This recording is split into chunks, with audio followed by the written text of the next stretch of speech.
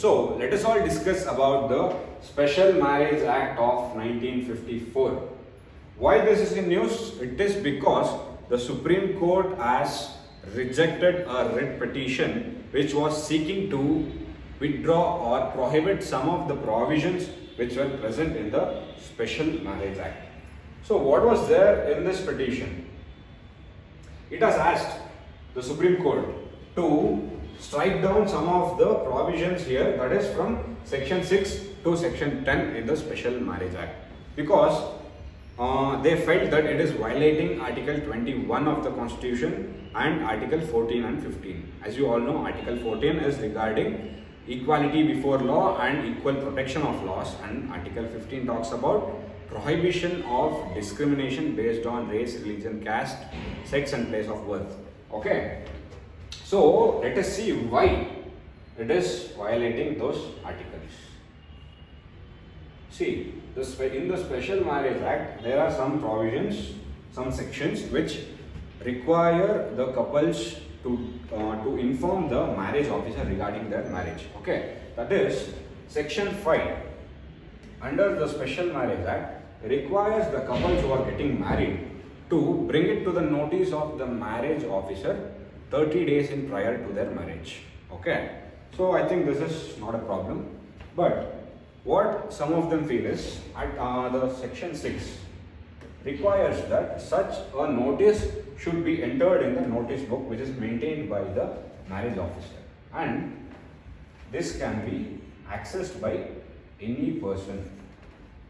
Okay, so that is why the petitioner feels that this is violating the privacy, or it is a threat to the privacy, and hence it is violating Article 21. Got it? So, and apart from this, Article 7 gives scope for bringing an objection for the marriage. So, when you are talking about the Special Marriage Act, so there might be some instances where any of the person who is getting married might be already be married. So the other it gives a scope for the person to bring an objection. Okay, so there might be some cases where the person might be cheating the other whom he is getting married or she is getting married. Okay, so articles are section 8 talks about the procedure of making the objection. Okay, so let us see why this is a problem and what are the challenges. So before that, I would like to mention that, so whatever I am saying is not my opinion or the opinion of the academy, that is the Believers IAS Academy. It is the things which you have to analyze from what is happening in the society.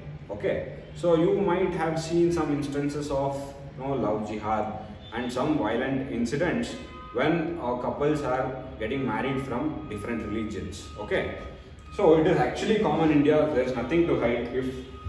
If a person, a boy from Hindu community and a girl from Muslim community is getting married, this is actually a very big deal in India. Okay, this is not a fact to hide. Okay, or any different religion, Christian, Hindu, anything, it might be anything.